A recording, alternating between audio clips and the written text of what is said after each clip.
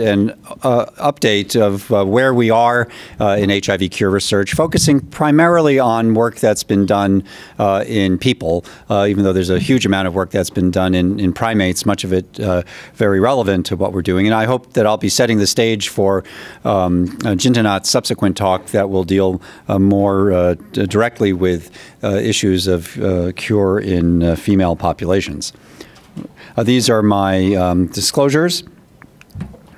So why are we searching for a cure? We know the incredible impact on survival and preventing AIDS and many AIDS-related complications that antiretroviral therapy has had.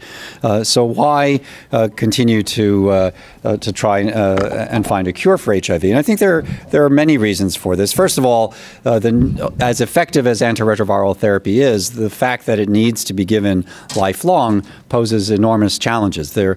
There's the potential for side effects or long-term toxicities from chronic administration over years and decades. Certainly the burden of lifelong adherence is a challenge for many.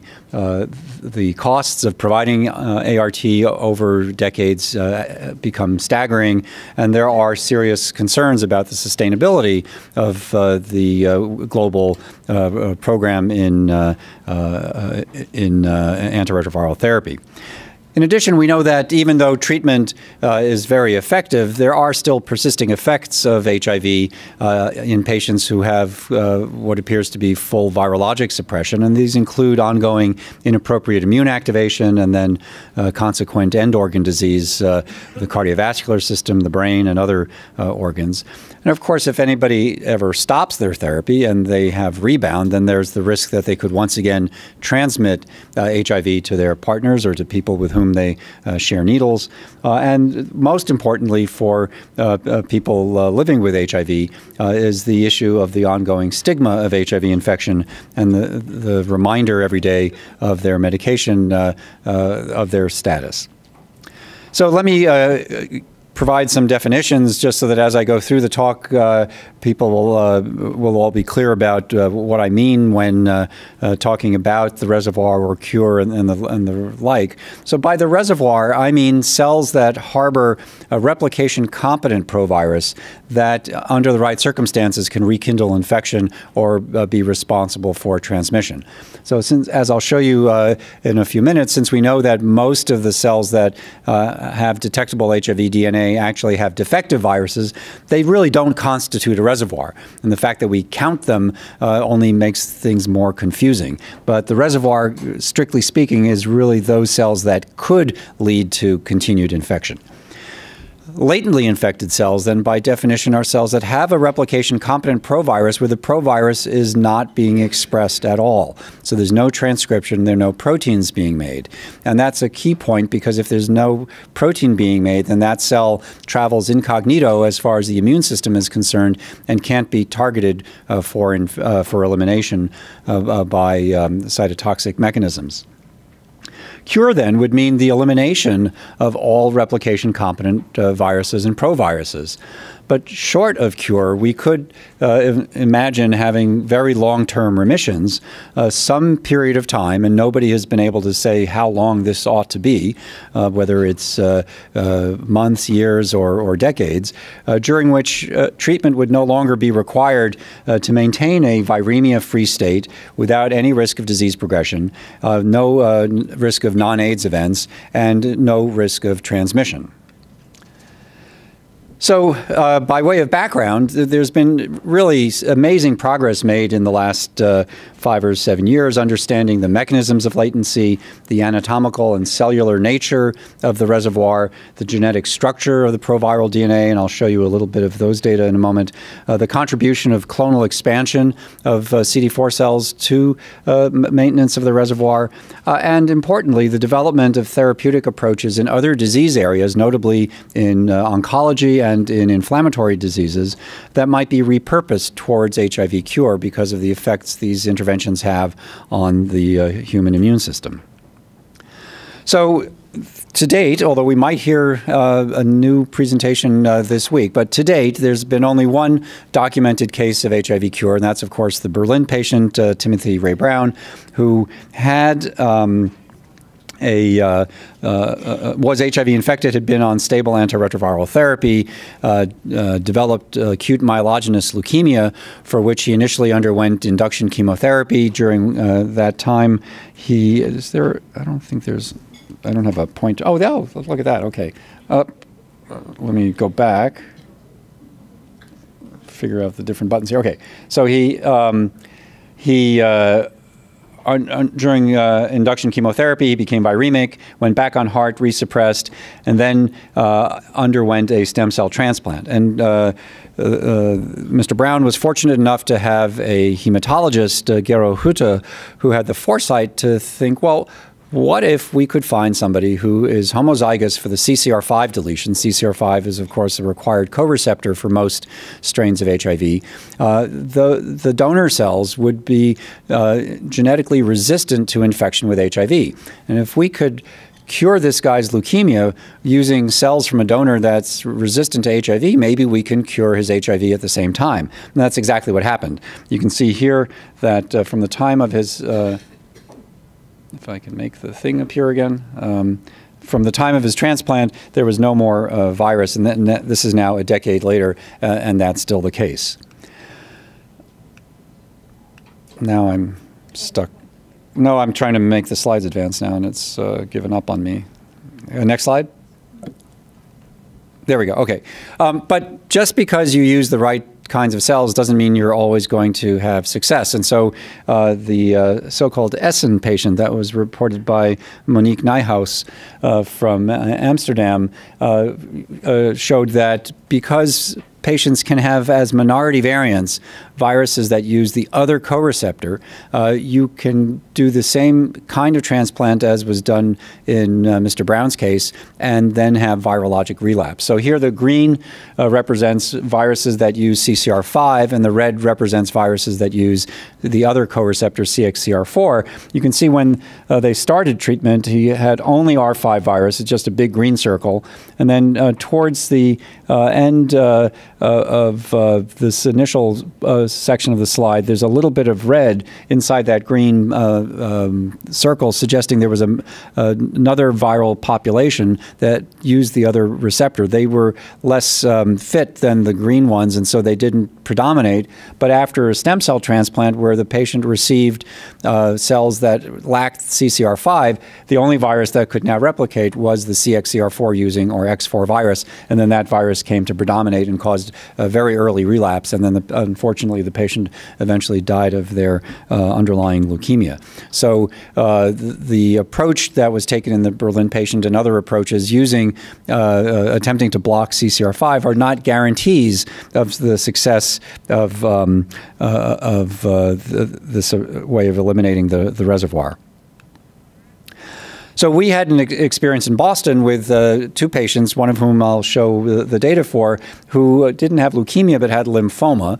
And they had gone through several rounds of chemotherapy. They'd had autologous stem cell transplants and then relapsed again. And now we're getting allogeneic stem cell transplants. And these patients didn't get genetically modified cells or cells from a CCR5 deleted donor. They just got the normal healthy donor cells. But what made these patients different from patients who've had this treatment in the past in the United States is that it had been standard of care to stop antiretroviral therapy during the transplant because of the toxicities of the associated chemotherapy and drug-drug interactions with some of the medications that are given at the time of transplant.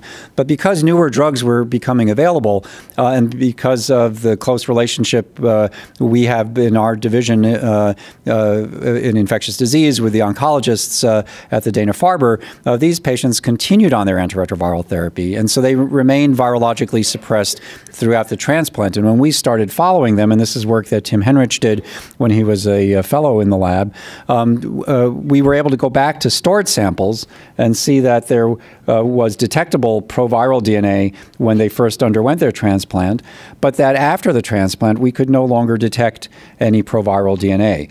And then we did exhaustive testing of these patients with leukapheresis to get very large numbers of cells, numerous PCRs. This patient even had a rectal biopsy, no evidence anywhere of HIV. So we thought, while he was still on antiretroviral therapy, so we said, okay, let's see what happens if we stop treatment.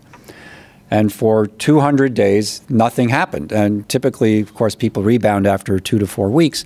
And he continued to be completely negative for HIV in the plasma and HIV in his cells here out through 200 days. Day 200, he had a visit. And then day 203 said, you know, I'm not feeling so well. I'm having fever, aches and pains. I have a little bit of a headache. And we said, go back to your doctor, get a virus load test done. And of course, what happened is he had rebounded. And he rebounded with the kinetics of primary infection because his new immune system from the donor, the healthy donor, was completely HIV naive.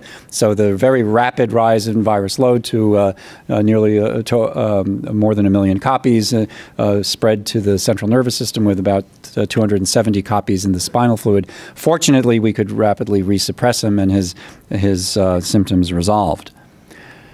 A very similar case in a different setting, also reported by Tim Henrich, was of a patient or a person being seen in San Francisco as part of their PrEP program and having diagnostic testing done in order to initiate PrEP. And he came in for this visit where it turned out that although he was antibody negative, when they did the nucleic acid testing, they found that he had about 250 copies of virus. So very, very early HIV infection. So they immediately put him on a 4-drug regimen with tenofovir, FTC, boosted darunavir, and raltegravir, got him suppressed, and then he remained suppressed for out beyond 2 years, during which time they were sampling every conceivable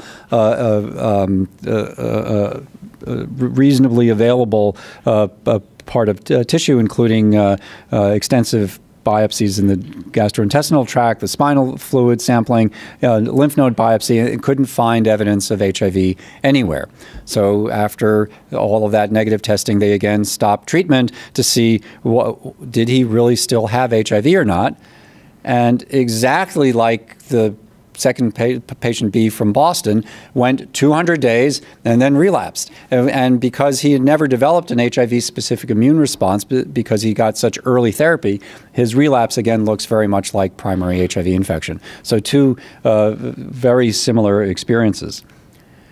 And then, of course, there's the Mississippi baby that Deb Prasad has reported, where the baby got treated very early, was presumed to have been infected very late in utero, was put on treatment, but then the mother stopped coming in with the baby for follow-up and went for several years without any antiretroviral therapy, and when picked up again in clinic was HIV negative, but as you know, eventually did rebound here 4 years after being infected. So it's possible to have very long periods of remission, and we also learned that when we can't measure virus or detect it, it doesn't mean that the virus is really gone. And only these long periods of follow-up can tell us whether virus has truly been eradicated or not.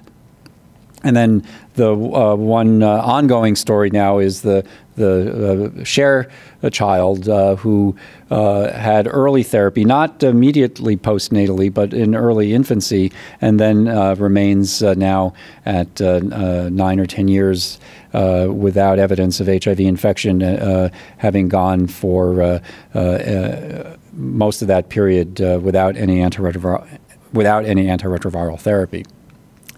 So what have we learned from these experiences? Well, first, it's possible to reduce substantially the reservoir of HIV by a variety of approaches, whether it's by stem cell transplantation, by very early antiretroviral therapy. And in the setting of an allo transplant, when it's an unrelated donor or not an identical donor, this reduction is probably mediated immunologically. It's the graft versus host reaction that's killing these cells, not because they have HIV, but because they're foreign to the immune system, and it's killing all of the cells indiscriminately, and more or less as a side effect of that, getting rid of the HIV-infected, latently infected cells.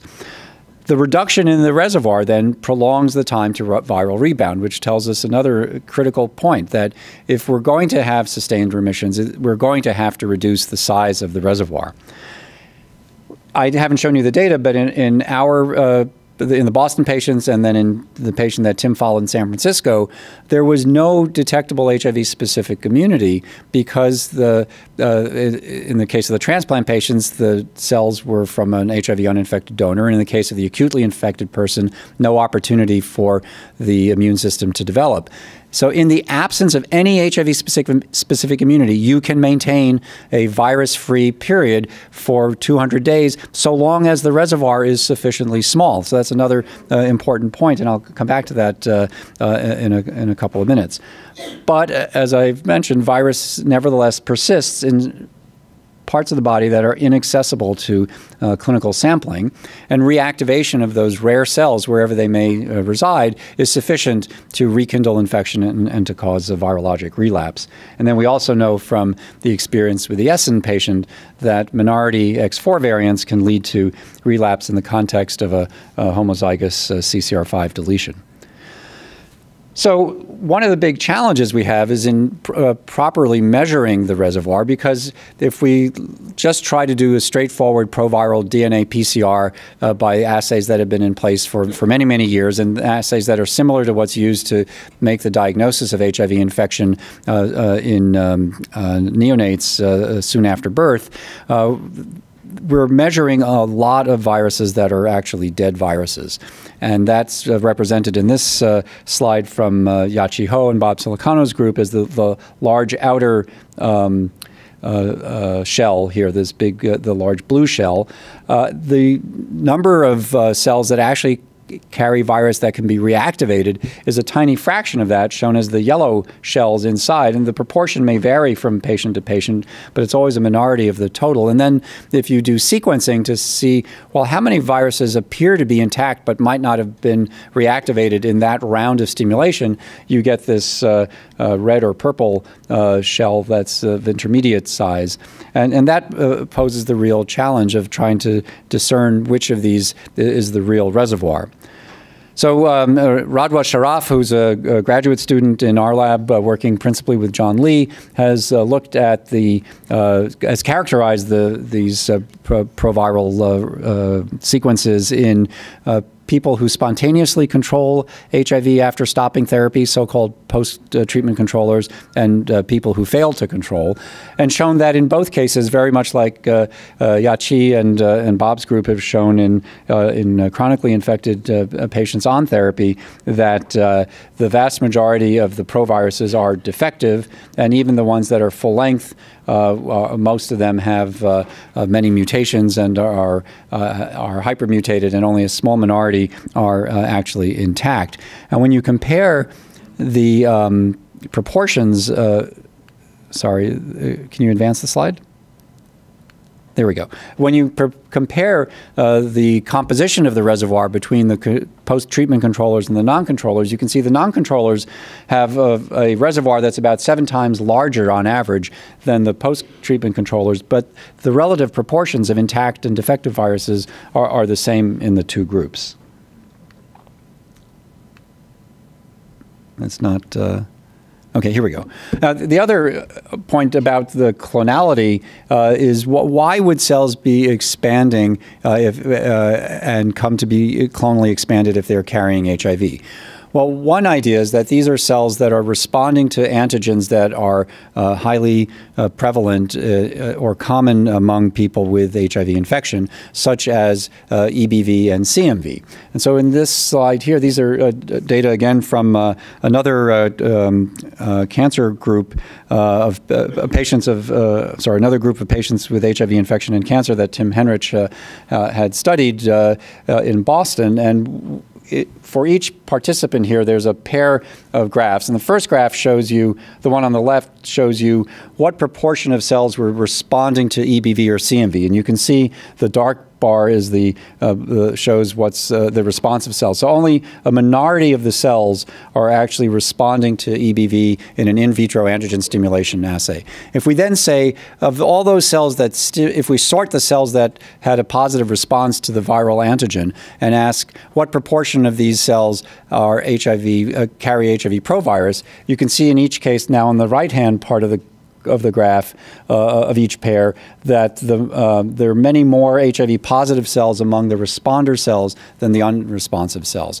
What that means is that these cells are being driven to expand in response to antigens like EBV and CMV, like HIV, and that is allowing the viral reservoir to increase in size. And then while receiving antiretroviral therapy, there's no loss of these cells because the viruses aren't actually being able to infect new cells and cause cell death.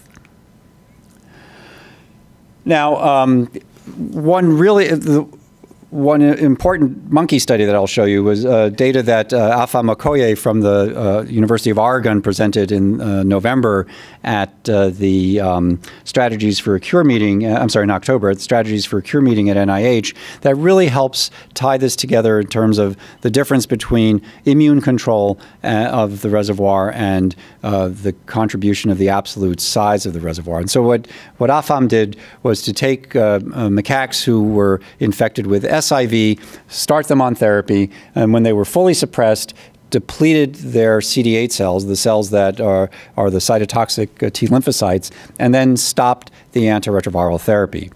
And what was surprising is that, first of all, the time to rebound is really no different from whether you depleted the CD8s or not. So CD8s were not responsible for maintaining a state of latency. We know that from the Boston patient and the San Francisco patient because in the absence of any CD8s, they still had latent infection without viremia.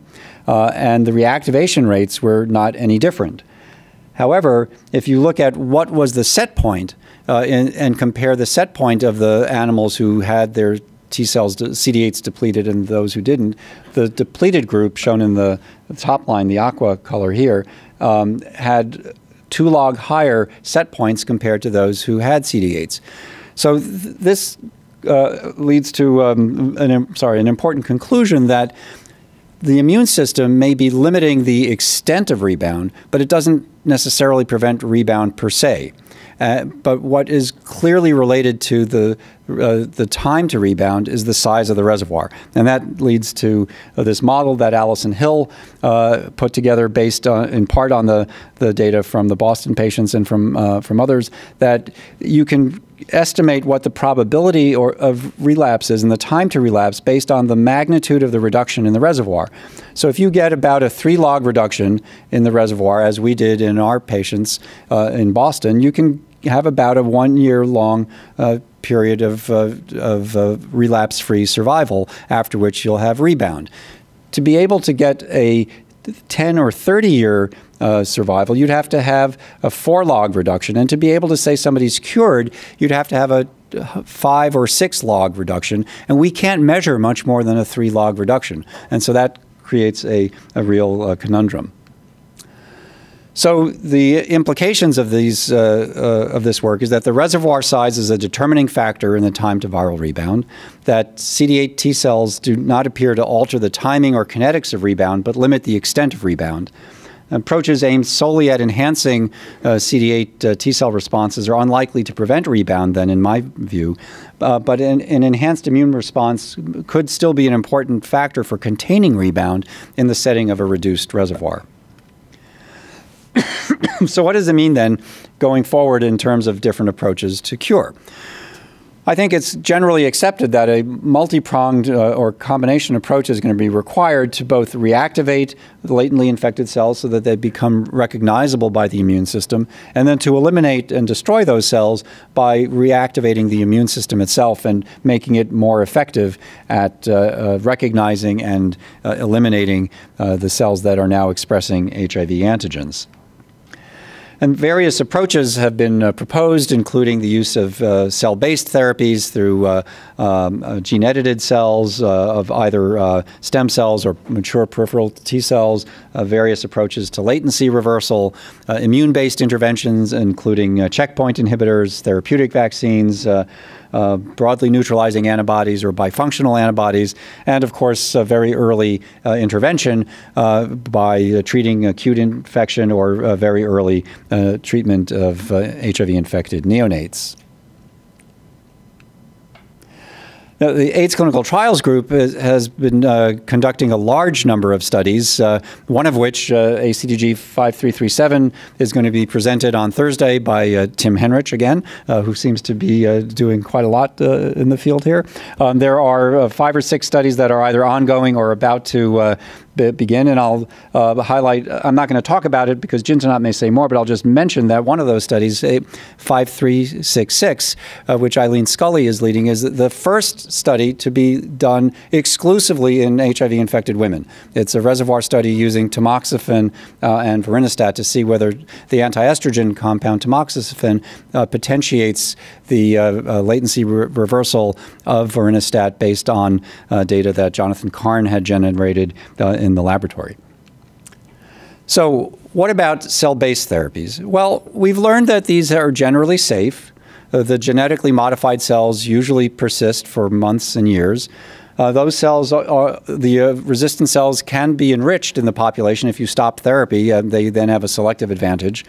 But it's hard to achieve consistently high proportions of knockouts. Maybe 60 or 70% of the cells will carry a knockout, and that's only heterozygous. To get both copies knocked out is much harder.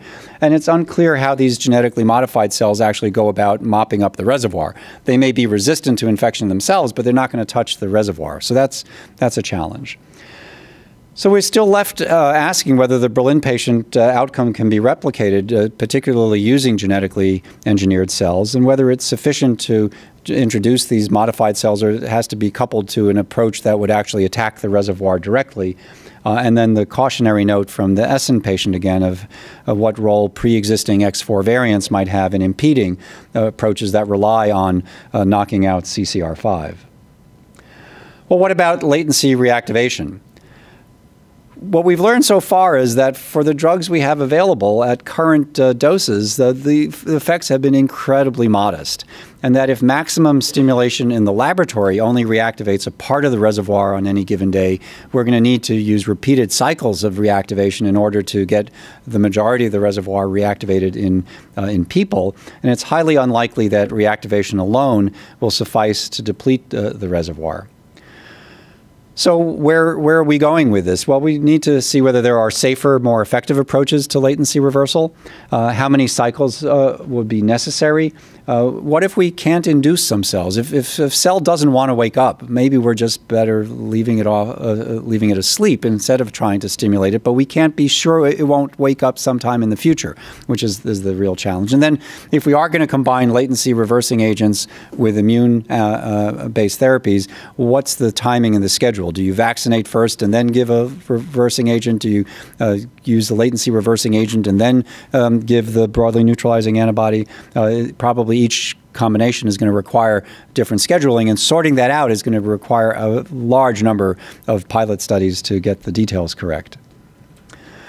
Well, what about cytokines, checkpoint inhibitors, and other antibody-based approaches? I'll only comment about the anti-alpha-4 beta-7 story because there had been a lot of hype about that when it first came out, and then following the data that were presented this summer, a fair bit of disappointment. So there was a study done in macaques that showed that if you gave an antibody against this adhesin molecule, alpha-4 beta-7, which is highly expressed on cells at home to the gut, that you could actually stop antiretroviral therapy and you would see sustained control of the virus.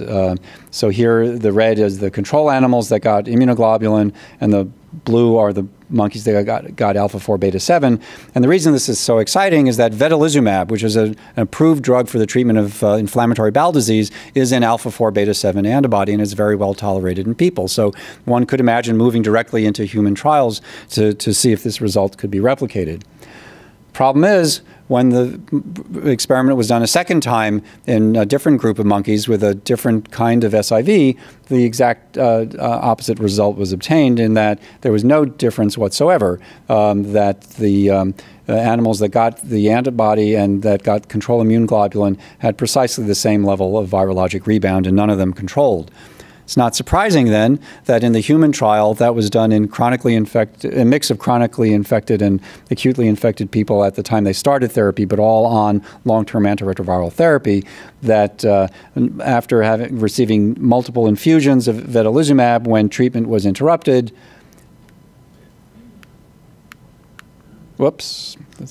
that there was absolutely everybody rebounded, and the kinetics of rebound were the same as had been seen in previous trials. There was no control arm, but they used historical controls. So no impact, and now there's little enthusiasm of moving forward with this intervention. Sorry, it keeps hanging up here. Oops, okay. So what have we learned from these experiments? So there are encouraging data from non-human primate studies, limited human trials to date.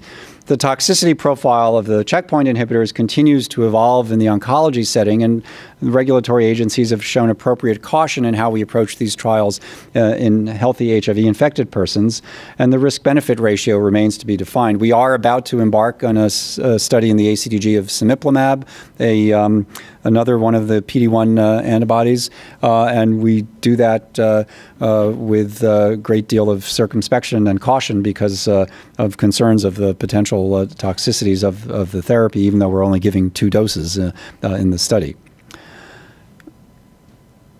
So where are we going with these approaches? Well, there's appropriate continued interest in exploring the role of these therapies in pilot studies. They are going to have to be explored in combination with other modalities.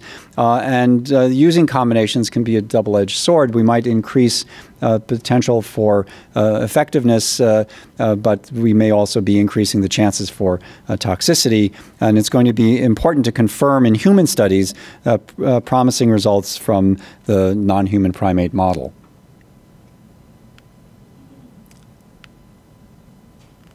Can you advance? I'll say just a brief word about therapeutic vaccines, if I can have the next slide.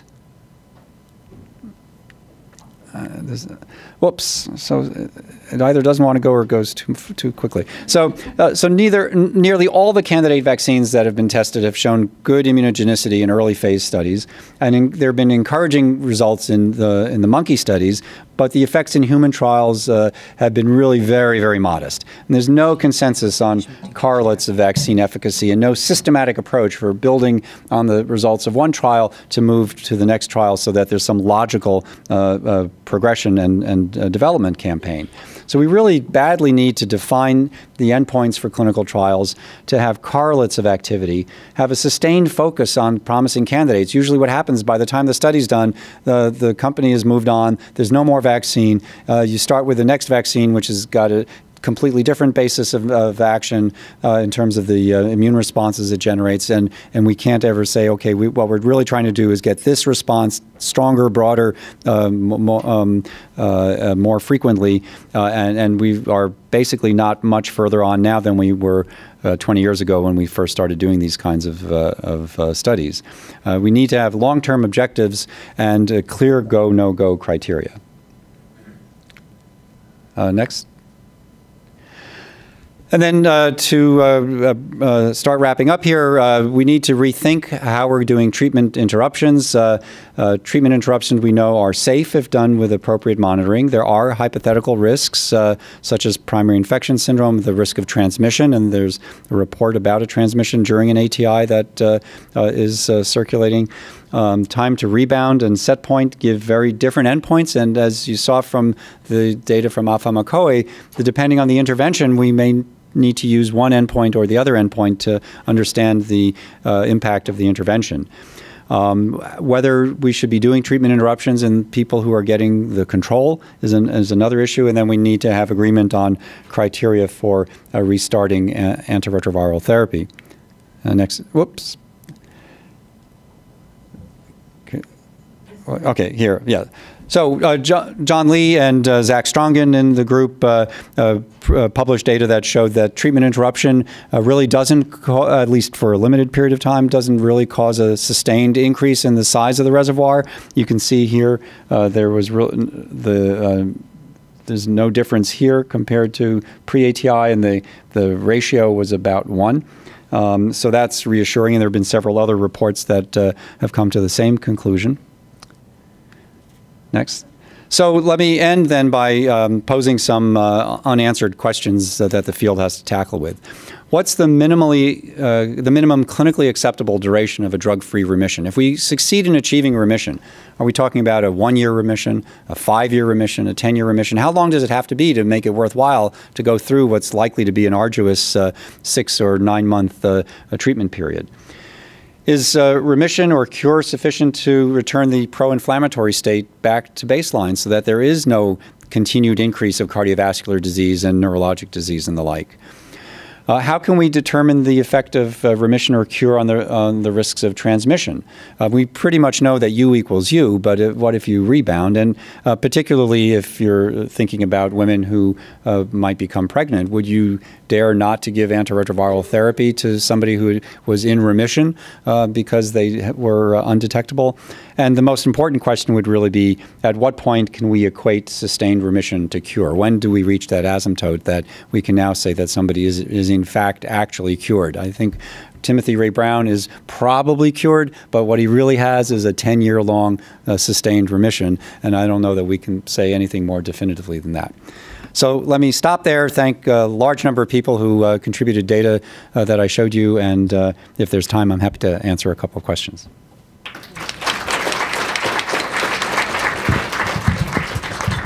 We do have time for questions, so if there are any questions, please go ahead. In the meanwhile, while the question's being raised, I want to a little bit more elaborate on the treatment interruptions. We know in the pediatric studies specifically that it seemed to have worked, and you touched on it. And going forward, do you see space? Because I feel in the conferences there is such a division between adult world and pediatric. We're much more acceptant of treatment interruption than adult world. Is there any view in an adult end of the conundrum on the treatment interruption strategy for clinical use, for example?